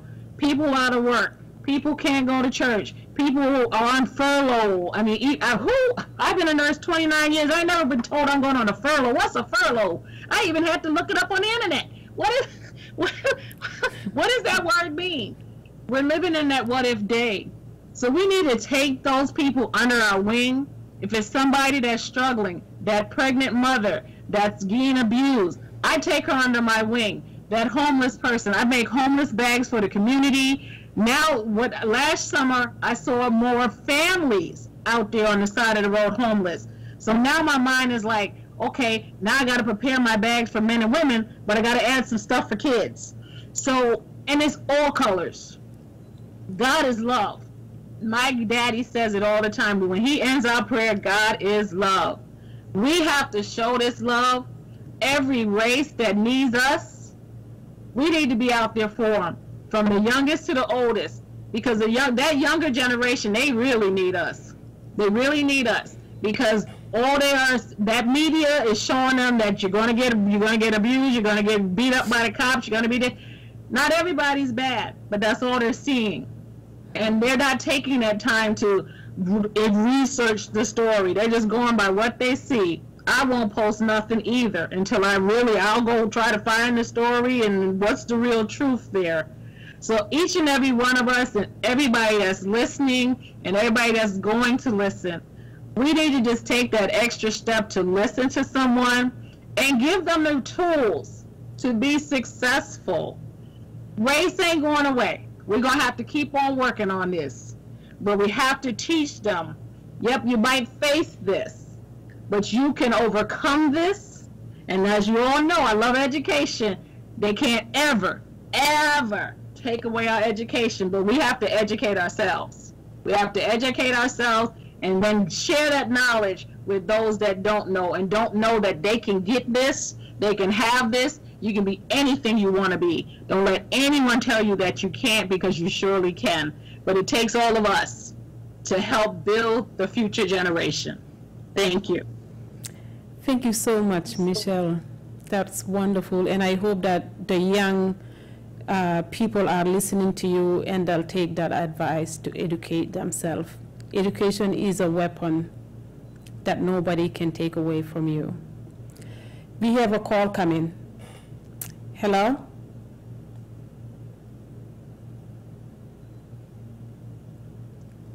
Did we have a call?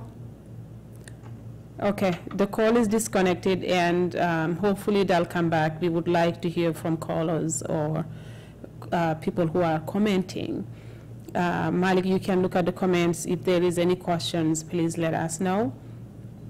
Thank you so much, all of you ladies. It's so wonderful, and I hope that people are listening, are learning something from what you guys have been saying. I know I have.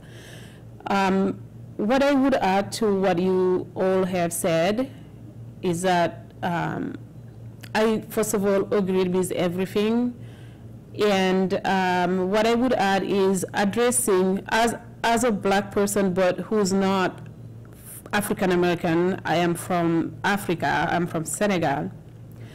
And sometimes I feel like I'm a witness. I am here to witness what's going on between black and white people, because I wasn't here when all of this was starting, and I don't know what is the beef between them. When I came in here the first time 20 years ago, I have so many great white friends that I call family. Up until today, we are family. They're closer to me than my family back home. We share everything, and birthdays, celebrations, and visits, and cooking, and everything. And also, I have family members who are African Americans. My immediate family, which is my husband's family, I haven't heard anything towards like white and black. They're a very unique, different family. But I have heard, first time I came to the US, that first year I left my host family, which is in Edina, a very rich, nice neighborhood. I was there for 6 months. I went to visit my family in Ohio. And it was in a black, predominantly black neighborhood, and the ladies were talking, and they're talking about white people and saying they don't like us, they don't this and they don't that. And I was confused. I'm like, what are you guys talking about? I don't know. I couldn't understand. I could not understand. And then back in Minnesota, I saw something on the news. It was like a crime or something. And then this little child asked their parent and said, are they black? I'm like, why would they be black? So all of that now is making sense to me with being here for 20 years after all of that. And Michelle, and I think it's Dr. Akobo that raised that concern, the relationship between Africans and African Americans, and the division. calling for them to come together. And I know there is a lot of Africans and African Americans who are together and have a relationship, but then there is a misunderstanding, there is a division of cultural and social and backgrounds that made us not one. But what I tell to the African people that told me, like one time I made a post on a group in Senegal, a group of women in Senegal that are in Senegal, because I was just wondering, I said, there are people all over the world, Europe and everywhere, denouncing what is happening in America, but what about here? I don't hear anything in Senegal or in Africa. Of course, there are a lot of Senegalese who have been saddened and not happy about it on social media. But then I heard some comments in that group that says, we don't care. The African Americans, they don't care about us, we don't care about it. And that's wrong, and in so many ways, because when I come out on the street, or one African man is out walking on the street, the police, the bad police man who killed George Floyd, he would not care, or he would not ask if you're from Africa. He would not ask if you're from Mali or Senegal, or are you from North Minneapolis. All what they see is a black guy walking, and that's all what it takes to be killed in many cases. And I think many agree with me.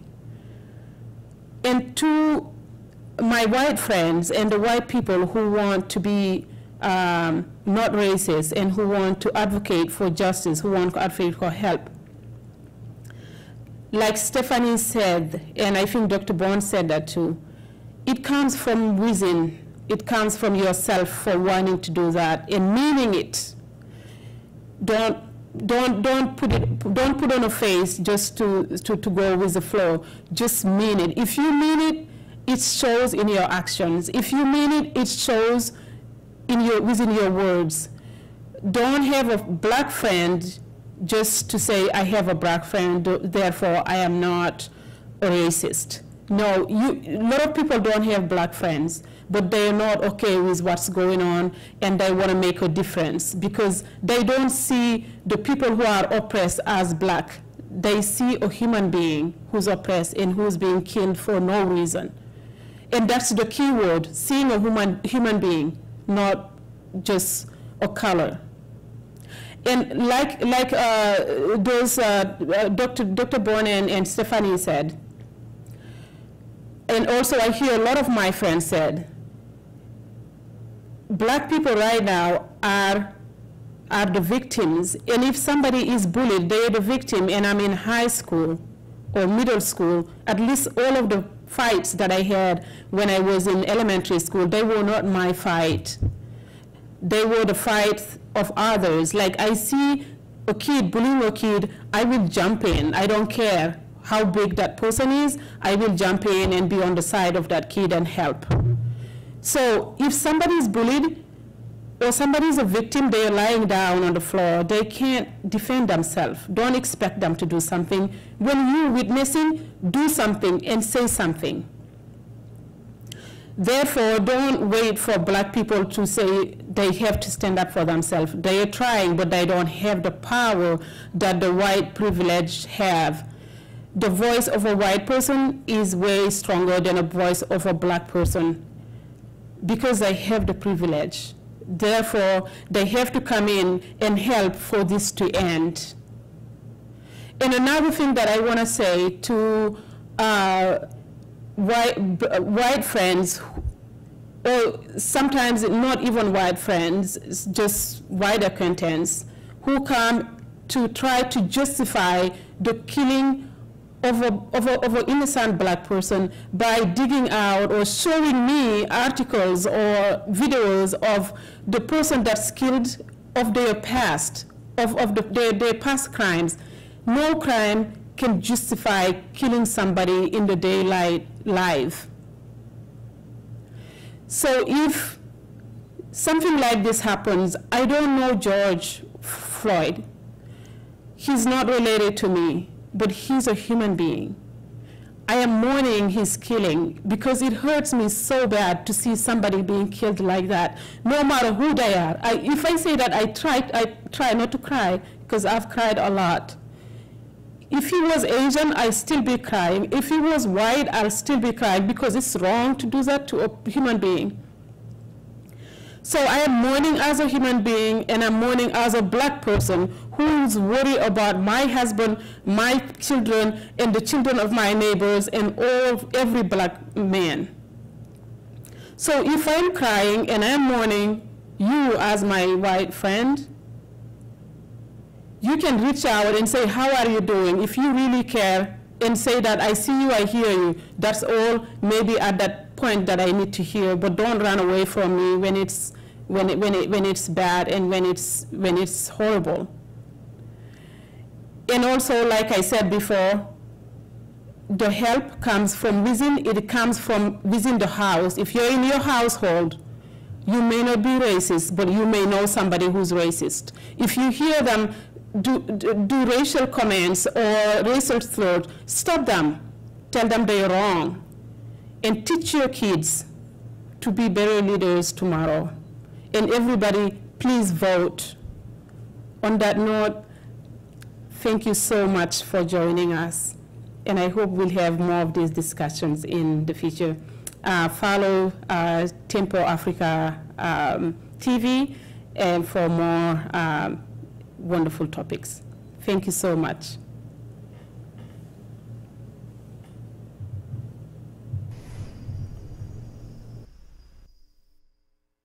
Hi, it's me again, Korma Agu-Stockmeyer. I'm here today to tell you more about Tempo Africa and how you can contribute. As you know, Tempo Africa is a station that services people of African descent and people in America, people in Africa. It's all over the globe. And for us to do that, we are always accepting donations. To donate, you can go to the website at tempoafrictv.com, and then you click on the home page and then click on PayPal donation, and you can make your donation there. You could also call in and make a donation. The number is 612-804-0295.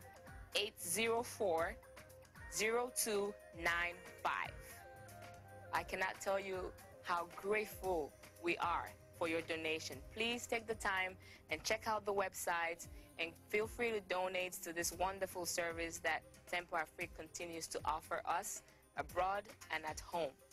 All this information is on the website. Just go to tempoafrictv.com and you will get more information. Thank you very much.